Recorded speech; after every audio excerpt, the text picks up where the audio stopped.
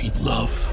In the early stages of the movie Creed 2, then we wouldn't exist. The boxer Adonis Creed claims the heavyweight title just like his father did years before. Time, kid. But the champ's promoter believes that he can't just lay back on his laurels. So he suggests that the fighter do something big, something flashy.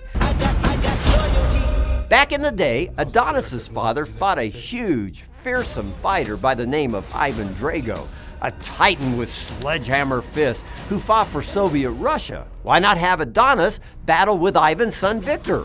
In fact, the brutish Ivan has been training his son in the sweet science of boxing, teaching him not just to win, but to annihilate his opponents physically and mentally. It'll be like a rematch from the past, the great American boxer against a punishing Russian. The problem is, the senior Drago killed Adonis's father in the ring 30 years before, and some are afraid that history might just repeat itself.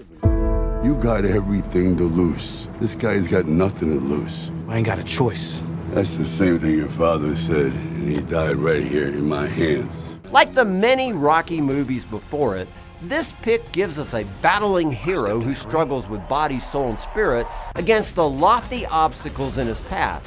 And it encourages fighting for family, friendship, and love. But the in-ring violence can often be very brutal here. And there's some rough language that'll keep you ducking too. So I'll give Creed 2 a 3 out of 5 for family friendliness. For an in-depth review of this film or anything else at your local box office, visit us at PluggedIn.com. Plugging you into the movies, I'm Bob Olszewski for Focus on the Family's Plugged In Movie Review.